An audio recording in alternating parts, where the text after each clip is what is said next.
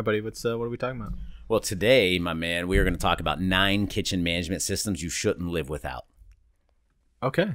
Just 9? Just 9. Yeah, just 9. Only 9. All right. I think it's 9. Let me count real quick. 1, 2, 3, 4, 5, 6, 7, 8, 9. Yeah, these are really special to me and near and dear to my heart. And I just see too many operations that don't have them in play. Imagine a perfect world where you can build a restaurant, open the doors, and make loads of money. Unfortunately, those days are over.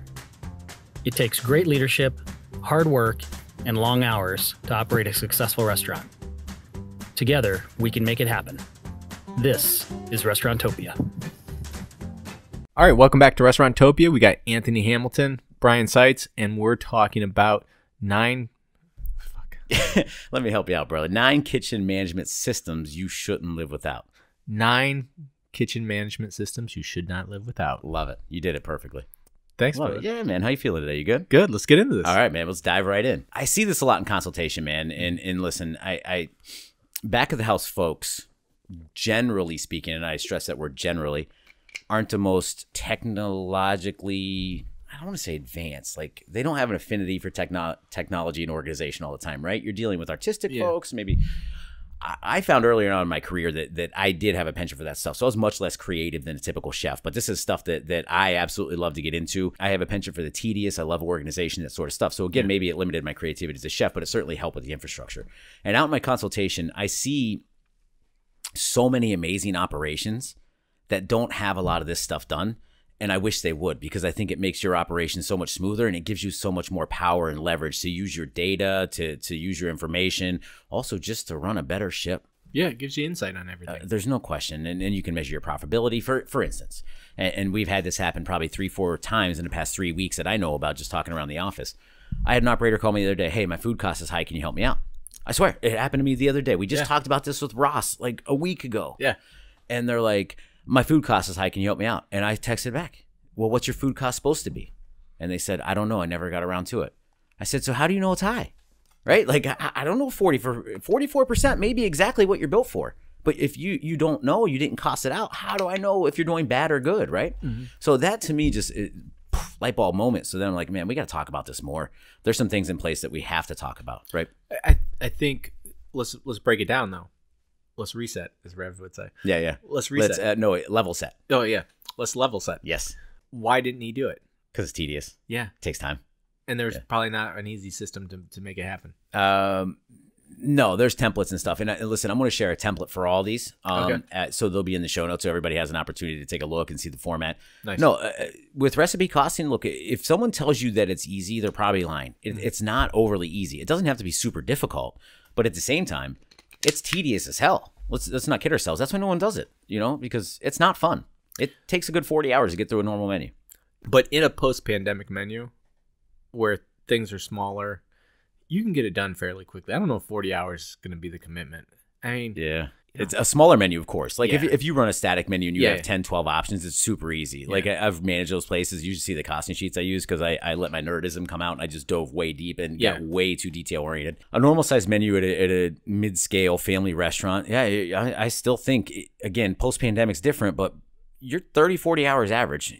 People I talk to that I know cost menus for a living to do it on the side. It's still for them. They've done it a million times, still tedious as ever, right? It's not fun. There are ways you can simplify it, and we'll talk about that in a few minutes. Something I did. It's not as accurate, but man, is it more achievable because it's not as tedious, right? Mm-hmm. But I digress. Let's start with the top, right? Let's start with an old-fashioned order guide.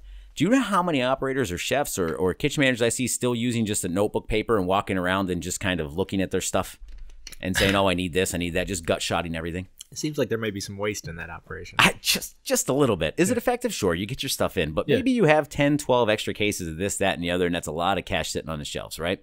So that could go bad. Of course. Yeah, there's no question about it. And so there's a financial aspect to all these as well, and arguably that's what drives this show. So with an order guide, listen, throw away your notebook and get a printed inventory guide. And even if you use multiple purveyors, every purveyor you have, especially Hillcrest Food Service, which is the best purveyor out there for independent restaurants, they will give you an order guide. And if your rep will actually come in and help you set it up shelf to sheet, meaning they will put your order guide in the order of how you store things on the shelf and in your coolers to make it super easy for you to go. And get this, they can use their order history to develop par levels for you. So you have the par level. If you should always be at 3 cases of this, 2 cases of that, 1 case of this. And if you're less than that, just order enough to get you to that threshold. Yeah. Super easy, 1,000 times % more accurate. And it costs you about $2 for a clipboard and maybe $1 for a pen. Really, that's what it comes down to. So you have to have an order guide in place. Again, if you have multiple distributors, that's understandable. Just make sure that you consolidate it onto one Excel spreadsheet. Do the shelf to sheet system. Let me tell you, it changes lives. There's no question about it. Next up, and this is going to blow your mind, a recipe book. Yeah. Yeah. That sounds interesting. Yeah. I appreciate you playing into this. You'd be surprised how many don't exist, right? It's a file here. It's a notebook sheet here. It's in someone's head here. It's there. What happens when these people quit? How do you expect to be consistent if you don't have a recipe book? No, because Joe does his prep this way, Mary does hers this way, and so and so. I had a student in class actually worked at a really popular burrito place you probably heard of. And she's like, well, you should come when I make the guacamole. And I'm like, why is that? And she goes, because it tastes better. I'm like, well, wait a minute. How's it taste better? She goes, I sneak in some extra salt. And I said, that's great. And I appreciate that. But what are you doing? I was like, don't you guys have a recipe book? She's like, oh, yeah. And they're managed. So I said, of course you guys have a recipe book. She's sneaking in salt. So if she's willing to do this at a highly, highly managed national chain, imagine what your employees are doing at an independent where your recipe is 50 yards away, right? Well, and especially someone with an ego, and it's like, oh yeah, the recipe's good, but I'm going to make it better. Like, that's crazy. That's a whole nother topic. We were just talking about that with a famous Cleveland Browns wide receiver recently. My buddy and I were talking about that exact same thing last night. Sometimes addition by subtraction is important, regardless. Oh, so good. You mean a former Browns wide receiver? Yeah. He's unemployed right now, but he'll land on his feet. There's no question. He's already on his feet. He's fine. Yeah. He'll find it. He'll find a home. Won't be the beautiful Cleveland. Paris of the Midwest. So the recipe book, man, it's all digital now. It doesn't have to be like a book, but you should definitely take the time to put these in one format. And again, I'll drop a format in the show notes that are easy to follow. This keeps everybody on the same page. Don't rely on a printed piece of paper or a notebook to hold your company secrets. Put them somewhere safe on a cloud in Silicon Valley. It's going to protect you from everything. Someone walks out and takes your book with you. What are you going to do? If you got it on this cloud, you're good. So anyway, make sure you have a recipe book intact. And I know that seems very elementary, but the fact is, I'm here in front of a microphone talking about this in hopes to disseminate this information to a lot of operators. Yeah. I visit a lot of operators. I talk to a ton of operators, and I'm still saying this. So this is a problem. People should take the time to do this. There's no question about it. This will make your operation better. Without a doubt. More consistent, easier to access. And obviously, too, expectations now become very clear in what the performance measure is on your guacamole or whatever food item it is. So now you can manage it, too. Because if it tastes off, then you have a common ground to hold that employee accountable, right? Yeah. It's a big deal. Because if you say, hey, this doesn't taste right, what happened? Well, I don't know. I didn't see the recipe. Right? Well, that's fair. Okay, well, we don't have a recipe book, so what am I going to do? We're at a stalemate, right? Or my favorite one, you get 35 comments on why the guacamole tastes salty. Yeah. And then you figure out, like, oh, I think someone's adding salt to the guacamole. Like, yes, they are, because you have no... Yeah, there's no standards in place, right? Yeah, there's no SOPs, man. Yeah. So you got to have a recipe book. That one's a little easier than the next one. The next one is a costing template. Okay. The good news about a costing template is once you do the work up front, and again, it's a lot of work, and it's not everybody's favorite thing. There's a lot of tricky math conversions in there. Thankfully, we have people like myself or even Jim Schnurr that can help with this sort of thing. So if you're a Hillcrest customer, lean on us. And if you want to get your menu costed out and want to be a Hillcrest customer, just talk to us. You can lean on us for that too. But we'll help you with this. And we'll set you up with a template. We'll do some of the push-ups for you. Once you get it done, it's such a sigh of relief. But having this costing template done, I can't believe I have to profess the importance of this. But going back to that call is now I have a benchmark. If my menu theoretically is costed out to be 34%, and my chef or kitchen manager comes in at 38%, it's very evident they're not performing exactly how they should. So now let's do a deep dive into why that happens. But we have a measurable objective that everybody can hit, and we have crystal clear expectations on what these measurable objectives are. This is your sport, and I'm going to sound preachy here. Yeah. But if you're making a cheeseburger, what does that cheeseburger cost you? Yeah. What should it cost you? Right. Is someone putting 2 slices of cheese on it when there only should be 1? What are you doing to that cheeseburger that is going to cause you to lose money? Yeah. Again, once you do the homework, you can update your costing template as prices fluctuate in probably an hour, right? Because you can see the drastic. So you spend a half hour to an hour a week upkeep on this. I don't know about you. I don't know a lot about business, but it's pretty imperative to understand how much your cost of goods is, especially in relation to profitability, right? Like it's imperative. 100%. And you got to understand, you can't do an accurate review of menu mix or any of the other... Or menu engineering, which is one of my favorite things. Absolutely. Yeah.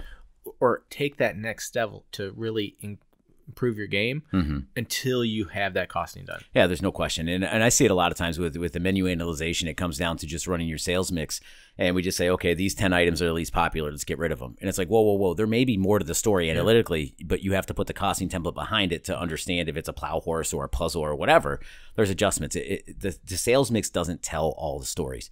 So you may be missing out on some major financial opportunities by just doing that. Yeah. And it can prevent so many mistakes and obviously heighten the effectiveness of your analysis and what you're doing. And again, if you go back to the scenario where you say, oh my God, our food cost is 45%. Yeah. Okay, you want to go get mad at the chef, but then the chef says, well, what am I supposed to do? Yeah. And you're like, well, I don't know. What are you supposed to do? It just needs to be lower, right? Well, that's no target, right? Like, that's not a target. So give them measurable objectives. Cost out your menu yesterday. It's incredibly beneficial in so many different aspects. Well, and I can tell you a little story about what happens when you just yell at the chef and say it needs to be lower. Yeah. So what happens is that chef starts cheating the customer. Oh, of course. So now the portion size is smaller. This is smaller. Yeah. And then the quality wanes. Yep. Quality goes down. Yep. So... And then you start shopping distributors and you lose loyalty and you lose the benefits of the loyalty. You see how this is starting to snowball, right? And this is the spiral of death. Yep. So by knowing this information and having this right off the rip, so valuable. Great points, man. So up next on the costing, I mean, we could talk about a costing template for days, but let's move on. A good old-fashioned prep list. This is another one I don't see enough. Oddly enough, I can't believe this, but having some sort of organized spreadsheets where you understand exactly every item that needs prepped in-house and exactly how much you should have on hand for that particular day of the week. Yep. It's not rocket science, really. It really. It's doable. You do it once. You update it occasionally. But yeah, when you change your menu. Yeah, but at the end of the day, this is stuff that you have to be doing for your operation. Then you can take vacations. Then you can, see your kid's football game. Then you can be away from the operation for 5 minutes without it breaking. Yep. That's why this stuff is so important. I agree wholeheartedly. And what happens is when we don't have a prep list with everything on there, inevitably your prep cook misses a couple items because they're working from memory. And we all know how memory fails us constantly. No, right? So then you're in the middle of service and you don't have any salsa rojo to get you through, right? And it's a 3-hour process because you got to toast the chilies, you got to puree them, everything else. Now you got to 86 that menu item. Now you pissed off some customers, all because you didn't take the time to put it on a prep list, right? And these things can be avoided. So, and that kind of dovetails into one a couple down. But anyway, portion guide. This is a big one too. Ooh, I love portion guides. Yeah, portion guides. Super easy. Takes 5 minutes.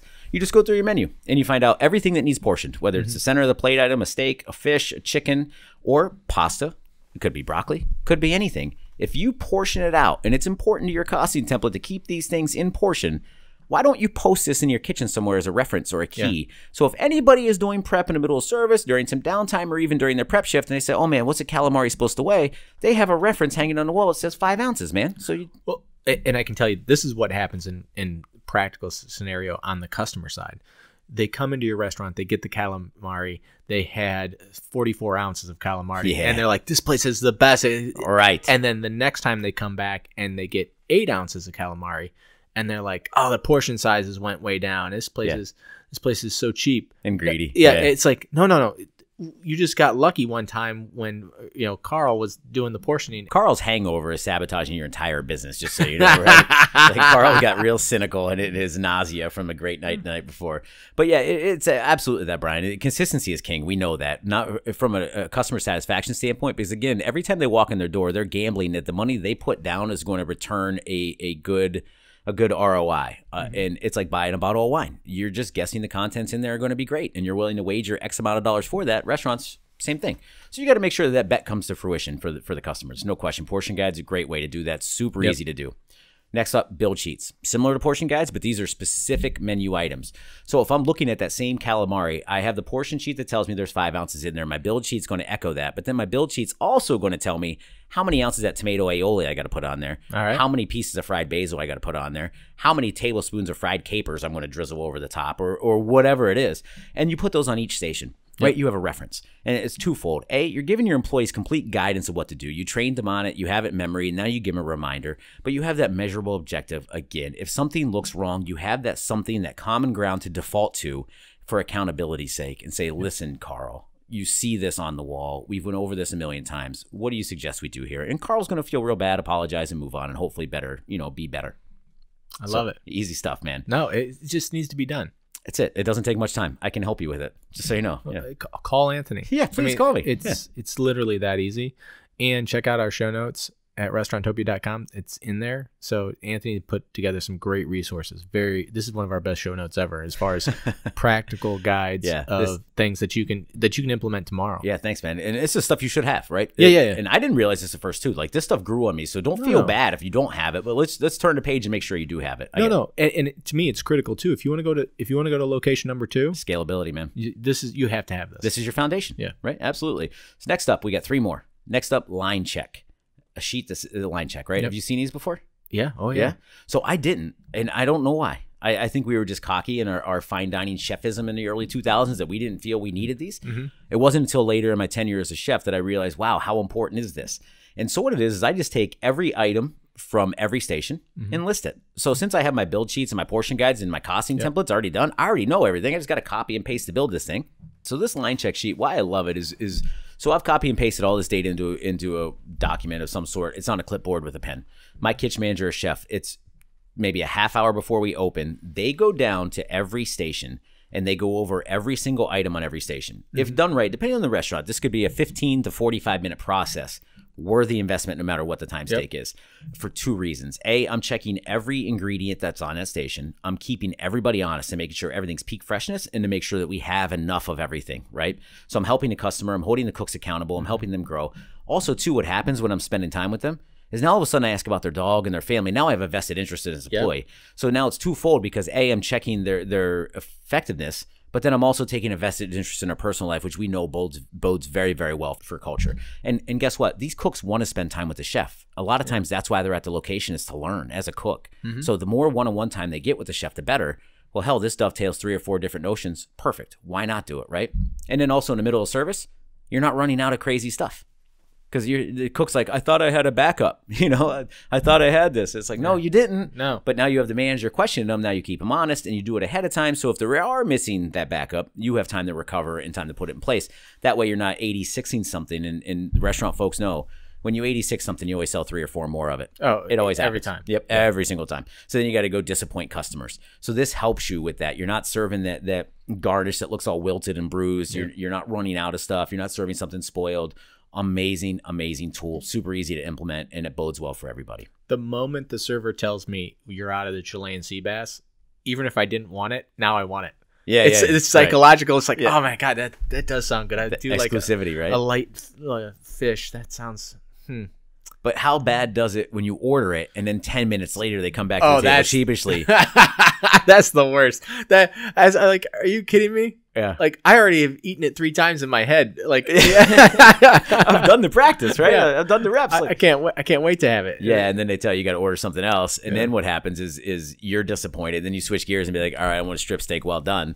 And now we got to put all the other entrees at the table on hold for another 30 minutes to get that strip steak done, and you see where this is going, right? What kind of animal would eat it well done? Hey, listen, you know what I used to feel that way? Oh, come on. Can I tell you what happened to me? All right, what? I got patient somehow. I got weak, and I said, you know what? I'm here to make your experience great. I don't care if you do want to eat the bottom of the shoe. I'm going to make it the best damn bottom of a shoe you've ever had, right? That's the difference between you and I. I want to go out to the table, meet the guest, and say, who hurt you? Why? Lay down on my couch. Let's unpack this shit. What did your parents do to you to make you have this palate? It's a safety issue is what it is. Because my grandma told me I'd get worms is really what it comes down to. God. So that's good stuff, man. So anyway, the line checklist is imperative. It helps so much. Please implement them. The next up is a center of the plate inventory guide. And I love this because not a lot of restaurants are counting inventory on a regular basis. Let's face it, when you're short staffed, that's one of the things that goes out quickly, right? And it takes a long time to count every shelf, every item. But at the very minimum, count your center of the plate stuff every night. Yep. And we talk about mitigating theft in restaurants and how important it is. Well, what are they stealing? They're stealing the steaks to go cook out on a Sunday. Yep. Or they're stealing the halibut to have a special dinner with their wife, or the Nantucket-based scallops, or whatever it is. But if you take that stuff that's really essential to you from a financial aspect, the things that cost $8 to $10 a portion, you only have to count maybe 30, 40 things a night, right? Or maybe it's 10 things, but 20 or 30 of each. Keep everybody honest. Keep your money honest. Go back there and count just those things on a nightly basis, whoever your closing manager is, and make sure that they're rectified. Well, and it also sends a message to the staff that we're watching this. We're looking at this. Right. This is not an opportunity for you. You do it with liquor. This is not an opportunity 100%. to steal. Yeah. And that's a good one, just keeping people honest. So, and I think this protects the integrity of your business. It certainly inhibits the notion or the temptation for good employees to steal from you. Maybe they have a lapse of reason. Judgment. Thank you. So it helps out in that. And obviously, we're talking about profitability here. You can't be profitable if your stuff's missing, right? No, you can't be hosting the barbecue at the line cook's house. Exactly. I may or may not have been part of those. So anywho, last but not least, this one's actually fun for me because I like writing, but menu descriptions. Menu descriptions. We don't see this enough. Yeah. Right? Have you ever seen them before? Rarely. And I'll tell you where this is key, not just for the back of house, but for social media, for your website. People want to really understand what the meal is, and a good menu description is so vital, especially when we're talking about servers and how your staff is trained. Yeah. Everyone knows what Chilean sea bass is, but what is our Chilean sea bass? How do we prepare it? What garnishes go with it? What sides go with it? What is the essence of that chef's artistic expression? So one thing you might put in that menu description is that Chilean sea bass is not actually a bass. That's a complete marketing term. Did you know that? Yes, I did know that. It's called a Patagonian toothfish. Yes, as a matter of fact. Doesn't flow off the tongue. Yes, it sounds cool though, but it doesn't sound like you want to eat it, right? Like it's full of teeth. But that being said, the menu descriptions, to your point, training. How many times you go to a restaurant and you're like, I love this dish. Can you tell me where this fish comes from? Yeah. And the server looks at you blankly and says, let me go check with the chef. Water. We could just end the show there. Yeah. We're done. We're going to Costanza it. We can't beat it. We're done. You just stopped every thought dead in its tracks, man. So yes, that's what they say, water, but let me go ask the chef to find out what water, right? Yeah. Or, hey, I'm allergic to peanuts. And is this dish going to be okay? I don't know. Let me go check with the chef, right? Yeah. So when you take menu descriptions, what you do as a chef or a manager, you sit down and you write out in prose, essentially, the story behind a dish. Why do you have it on the menu? Why is it special? Where does it come from? Maybe some fun facts about it so they can tell a story, do a little song and dance at the table. Also, allergens, why customers are like it, taste profile, or flavor profiles, all these things. And if there's some family history or organizational history behind it, my God, that's a romantic story to tell. I want everybody to have that content. So I spent a lot of time doing this. I would write a good half page for every dish. It was probably too much looking back on it. Now I would bullet point it, 5-6 bullet points. But I would say no. I would say you were spot on. You were ahead of the time, because what I would do is I'd take that manifesto that you created on the Chilean sea bass and turn that into the text for 25 social media posts. Oh my God, there you have it. See, where were you at? Yeah, I know. Where were you at? There you go. No, I don't even know if Facebook was a thing when I started these, but I love doing these. And then as part of the server training packet, we would hand these out, and then we would test on it. Yeah. And the servers had to get, in my day, they had to get a 90% on it. But looking back, I would now make it 100%, right? Because why would we train to 90%? That's crazy. Yeah. It's trained to 100%. But these make your servers and managers and everybody involved so much more powerful because they have the knowledge now. So now they can confidently answer pretty much any customer question they have right at the table without disrupting service. So not only does it look good from an aesthetic standpoint, from a hospitality standpoint, from a business efficiency standpoint, it makes a lot more sense because your server's wasting less steps going back and forth. Yep. It creates this whole notion of professionalism that you don't find at a lot of places. And you could save someone's life because the allergen piece is pretty important. And sometimes as chefs, we don't communicate well. We bury something in the foundation of a dish and we forget to communicate that. Could be an issue, right? So I love making my staff experts, and menu descriptions are the way to get there. Love it. Yeah. So listen, those are the 9 kitchen management systems I don't think you should live without. And if you don't have these together, please let me know. Let me help you. Go to the show notes. You can get a template for all these, at least see where my head's at on it. Reach out. I'll help you extrapolate any data or expound upon these and make them functional for your establishment. Thank you, Anthony. Awesome show. You got it, man. My pleasure, truly. Good deal. This is a high quality pod. Thank you, everybody. Take care. Adios. Thank you for listening to Restaurantopia. The gratitude that we have for each and every one of you spending your precious time to listen to this podcast is immeasurable. Please make sure to tell a friend about this podcast. And also, if you have any feedback for us, visit us on restaurantopia.com and drop us a line. You can also subscribe on your favorite place to listen to podcasts. Thank you and have a great day. We are excited to announce the Restaurantopia VIP Text Club. Join by texting the word podcast to 844-928-4257. You will get access to exclusive content, industry news, deals, announcements, pro tips, and more. The VIP Text Club is an exclusive community of independent restaurant owners and professionals. Join today. Message and data rates may apply. Please check our website for our terms of service and privacy policy. We also want to thank our sponsor, Hillcrest Food Service. If you are a local independent restaurant and are looking for a distributor who has chef and operational consulting, provides marketing support, does menu reviews, and most importantly, wants you to be successful, reach out to Hillcrest Food Service at hillcrestfoods.com.